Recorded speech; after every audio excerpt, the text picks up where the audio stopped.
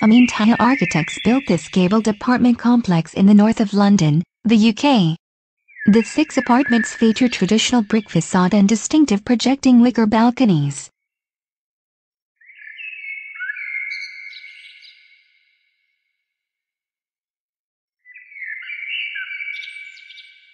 To build a 6-story apartment, the architects used a cross-laminated timber (CLT) structure, where layers of laminated wood are used as a skeleton instead of concrete and steel. This structure was surrounded with a facade of perforated brickwork, matching the brick facade of the 2 neighboring buildings. Punctuating the street-facing side are large bronze-frame windows. Wicker-covered balconies provide a seating area for the homes, as well as a cover for the seating area below, spaced in a way that allows light.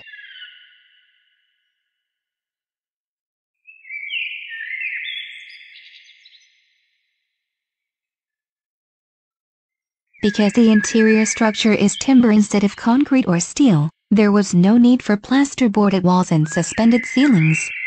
The CLT structure is exposed in the interior, with parts of the brick facade visible as well.